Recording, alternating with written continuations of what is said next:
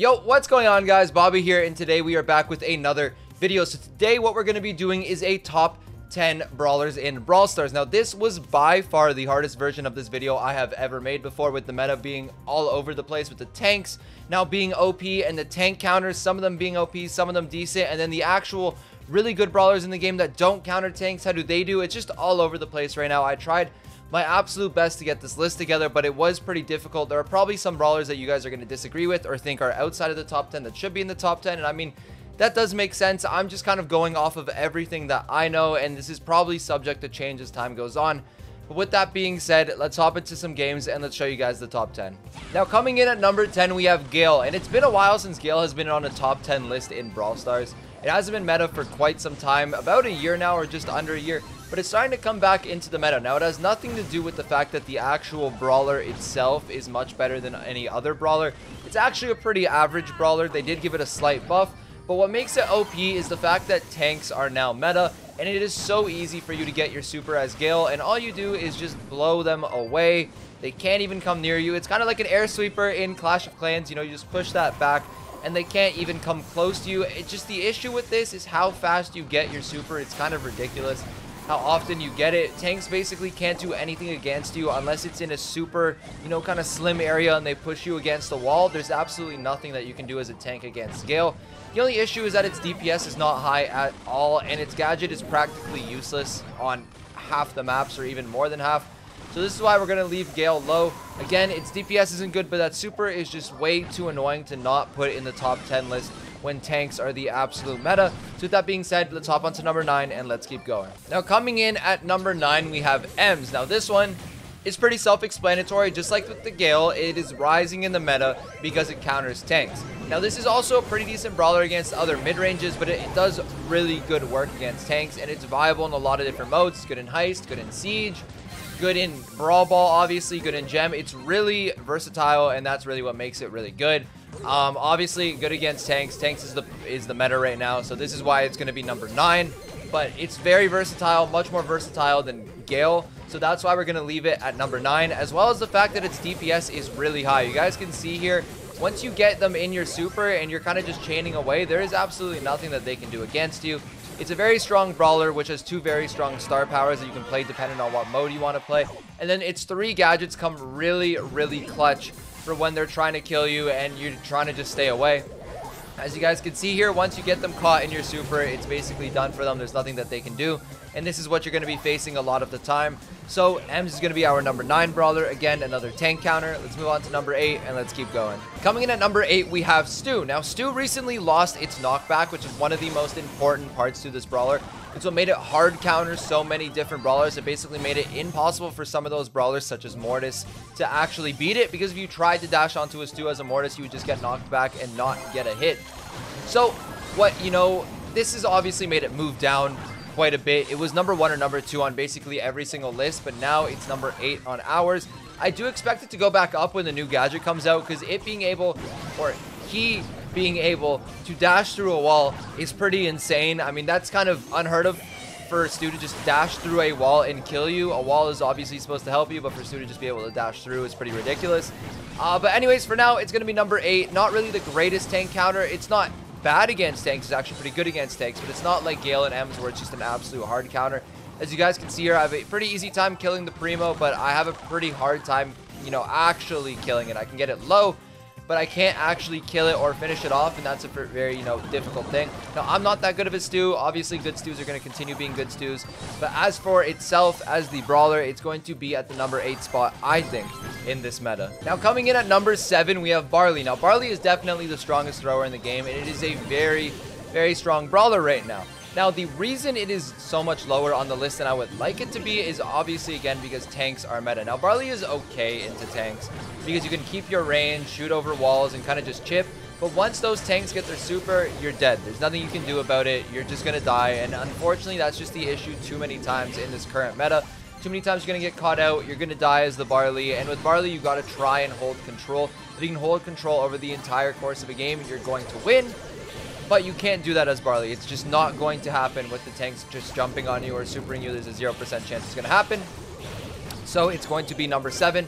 But again, it's a very versatile brawler. It's good in a lot of different modes. It's good against a lot of different brawlers, and some of the brawlers that counter it are no longer meta. So you're going to have a pretty easy time as Barley when it comes to holding lane. But sometimes a Primo is going to jump on you or something like that, and there's just going to be nothing you can do about it. You just have to accept death, run it back, and go back, which is why it's going to be number 7 and not any higher. That being said, it's again, keep going, go into number 6. Now coming in at number 6, we have Bull. Now Bull is one of those brawlers that is a tank that got a really major buff. Now I personally, as you guys can see from the gameplay, am not the greatest Bull in the world. But people like Pika are going to absolutely go crazy with this buff. I mean, Bull is a very good brawler, don't get me wrong. This gameplay might be a little bit scuffed, and I don't really try too many times to get, you know, the greatest gameplay possible. But I mean, Bull is just an absolute unit of a brawler. The second gadget, I forgot what it's called, is so broken with the fact that you're just going to get super constantly throughout the game, and that's basically 3 guaranteed kills on whatever brawler you want. You just dash onto it, click that gadget button, and you're right in front of him as a Bull. Sometimes stunned him, sometimes knocked him back. Like, it's ridiculous. Bull is just way too strong right now. It's not really that fair. Same with, you know, a lot of the other tanks. It's just an unstoppable force that can keep going in and in and in, and it doesn't matter if it dies. It doesn't matter if you get a kill. You're going to get your super back, and you're just going to keep going in, and eventually you're going to win the game. So this is why we're going to put it at number 6. It's good in a lot of different modes. Surprisingly, it's a lot more versatile than you'd think. It used to be only good at heist, but now it's good at a lot of other things. But we're going to keep it at number 6 because the top 5 brawlers, I think, are just above and beyond everything else. So let's hop into the top 5 and let's show you guys what it is. Now coming in at number 5, we have Gene. And before we get into this, you guys should pay very close attention to the Colt, because this might be the greatest Colt game of all time. But in the top 5, we have Gene. And now he actually wasn't even in my list in the last meta, because the last meta was a little bit, you know, strange for Gene. There was Stu in meta, Surge, Bell, Max, you know, a lot of brawlers that Gene actually doesn't do that well against. But now when we have brawlers like Ems or Gale, you know, tanks, mid to close range brawlers in the meta, this is exactly where Gene excels. It's going to be super easy for you to hit those pulls on, you know, the short range brawlers that don't really have a lot of range, that can't really do that much. It's really easy for Gene right now. Obviously, the DPS isn't there. Don't look at this pull. The DPS isn't there, so you're going to need teammates that obviously do a lot of work as well. But it is a great kind of support now brawler against the tanks that you're going to be facing, and the close range brawlers that are going to counter the tanks that you're going to be facing. It's going to be really good. It's definitely going to be the best mid in gem grab now, with the tanks being meta and all that. You're going to have constant super, constant pull. It's going to be really easy for you to win the games. That being said, this is going to be our number 5 brawler in the current meta. Now coming in at number 4, we have Frank. Now Frank is just broken right now. There's no way around it. Frank is a super amazing brawler that's just an absolute unit on the battlefield right now. You cannot stop Frank. There are going to be games where Frank is going to 3v1 for the entirety of the game, because if you hit your super as Frank, you are chaining your super, you are getting kills, and on top of that, you have 11,000 HP. So there is basically nothing that anyone else can do about it. Now, obviously, there's going to be counters. You're going to die to those counters. But luckily for you, you are going to charge your super as you are dying to these counters. So you're basically going to have super all game. Brawlers are going to have to stay away from you all game. They're going to be afraid of you. There's going to be nothing that they can do. And Frank, I don't know. Frank is just so ridiculously good right now. It's just not even fair. This is a really quick game. I mean, we had some really easy opponents this game. But yeah, Frank he's just ridiculous. He is way too good right now. I hope he gets a nerf soon, because he definitely needs one. But this is going to be our number 4 brawler. Now this one is really easy. Coming in at number 3 is going to be Colette. I mean, this is just the best tank counter that there is. Like, there's not going to be a better tank counter than Colette. It's 4 shots to kill any tank in the game. Doesn't matter how much HP they have.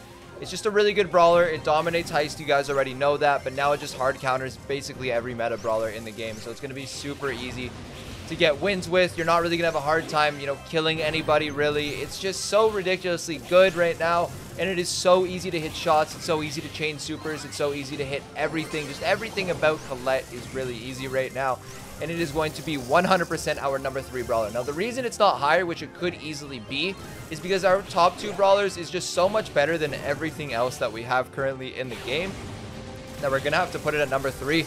But if there weren't these 2 very, very, very broken brawlers, this would most likely be the number 1 brawler in the game. And there's definitely not going to be any difficulties in any mode if you guys are queuing up with Colette on your team. Now coming in at number 2, we have Belle. And now Belle obviously is one of the most broken brawlers in the game. I don't really understand why it got a buff, to be honest. Like, it was already good.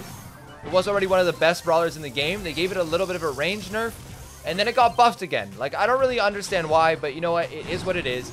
But Bell is just super strong. It has the very far range. It melts tanks. It charges super really fast. And once you get that super onto a brawler, it's basically over for them. There's no way they're going to stay alive. The shots are pretty easy to hit. The gadgets are pretty useful. The super is easy to hit.